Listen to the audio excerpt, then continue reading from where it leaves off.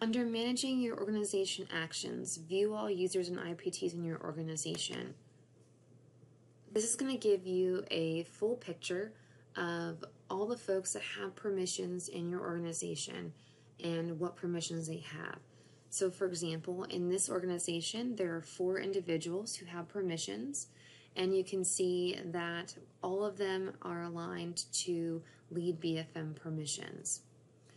You can also see when the permissions were last modified and who they were last modified by.